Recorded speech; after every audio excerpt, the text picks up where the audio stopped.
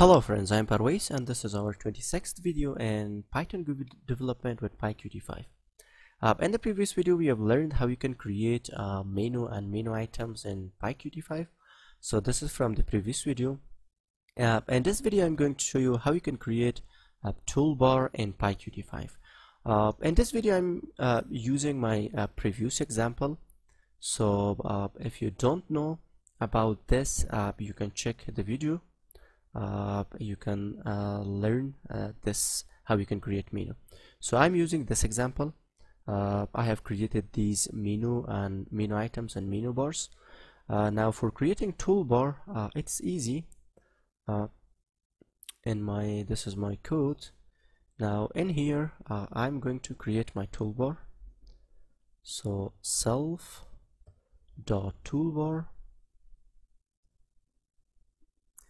and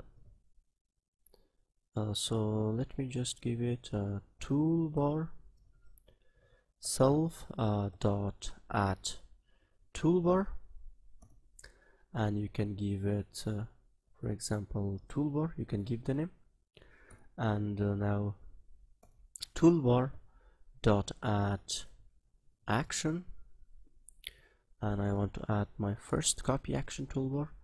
Let me run this. Okay, now you can see I have this copy.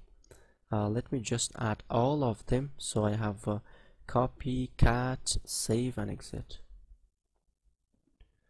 Toolbar dot add action. This is cat. Toolbar dot add action. This is save action, and so in the previous video I have forgot to also add a paste. Let me just copy this.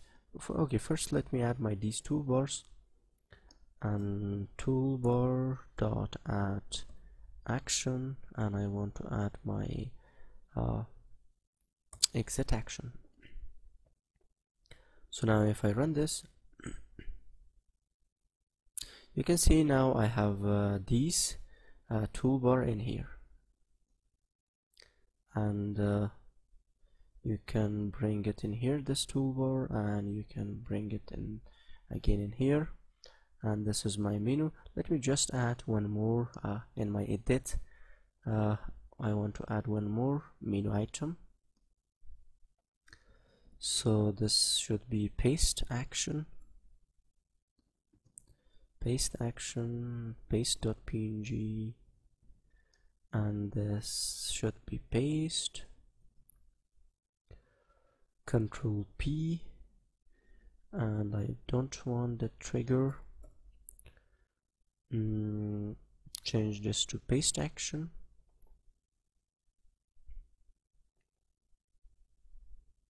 Okay, also let me just add my paste action in here. So I want it should be in here, paste action. Now I'm going to run this.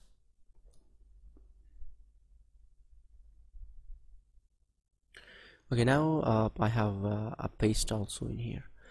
So thank you guys. If you have any question, please let me know, and for the further videos please subscribe to my channel and also like the video.